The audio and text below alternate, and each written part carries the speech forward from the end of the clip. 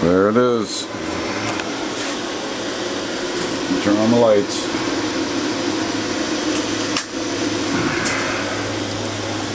Finally got them in.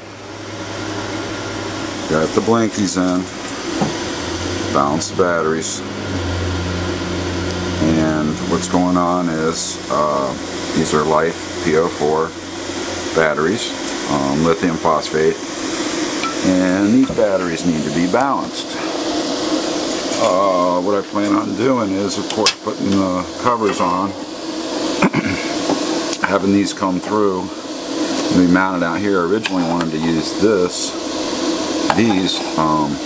but they don't constantly balance like these other ones I have. But I still like this because you can check the cells individually with this and you know exactly what's going on as far as voltage.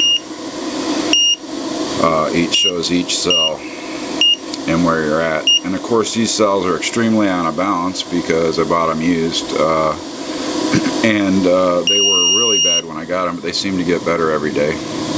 This has a balance function, and I was going to have these mounted with the plates on like that, and then what happens is when they're done balancing they go into sleep mode, so you got to reactivate it.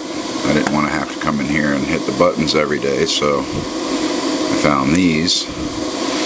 This is registering all the cells that are good to go for a charge, and now it's bleeding off the cells that they're almost charged. So it's what it's trying to do is bleed the 3 highest cells down to the lowest cell to balance it.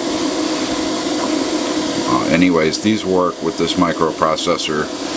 These are constantly working, so when I put these in, what I want to do is get a splitter cable and have 2 males come out through the cover with this one mounted, and then I can come along, plug this one in, and check each cell in each battery to know exactly what's going on until they all come into balance here, hopefully in a couple days. So that's what I've been working on the last few days, trying to get these batteries all balanced out. I've been trying to do it with this one balancer. By the way, I recommend these heavily for any application of lithium battery. I got it at Hobby King for $11. This for 11 bucks.